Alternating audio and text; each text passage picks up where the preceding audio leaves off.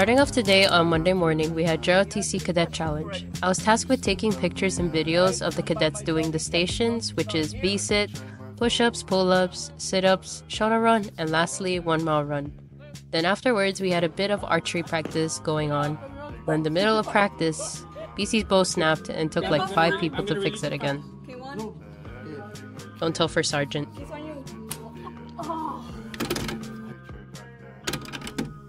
Tuesday wasn't much, but we had archery practice in the morning and we were trying out the new distances for 15 meter, which was very far.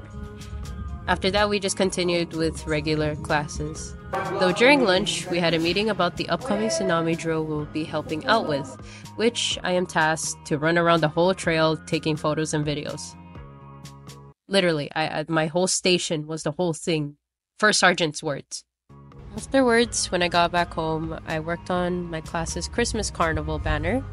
And even though I wasn't there for Christmas Carnival, I still got the chance to see it from a few photos and videos, which was actually really nice.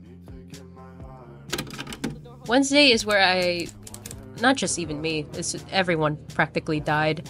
So we had JPA. JPA in a nutshell is basically testing for the whole program to see if they are worthy of the star. So we started off with inspection, and I'll be honest, before the Master Sergeant came, we were testing each other, like, with the questions while information. Then after we got inspected, we had color guard performance. Ooh, Adriel! After all that, leadership was called to meet up and go up the trail to see where our stations are. And my station was again the whole damn trail. After all that, I had archery practice with the team again, while also playing Roblox with Isla. And Mike and Matthew. They kept trying to kill her in the game. Day 4 tsunami drill! Woo! We started off at 9 a.m. for leadership, getting ready to head up to Broadway to our stations. But again, I was tasked to run around the whole trail to take photos and a little bit of videos. And here's us running back down after finding out we were going through the trail again. But thankfully, we were rewarded ice cream. Finally, the day we all been waiting for. The day of heading out to archery.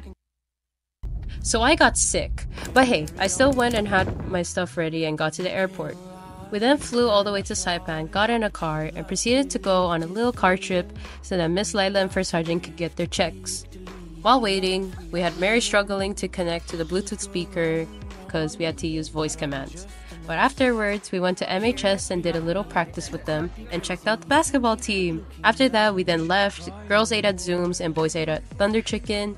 But us girls decided to eat at the karaoke box and proceeded to sing karaoke, but we don't talk about that. Went back to MHS to help prepare Snooze at Aquarius, and I was still sick. Ooh, competition day!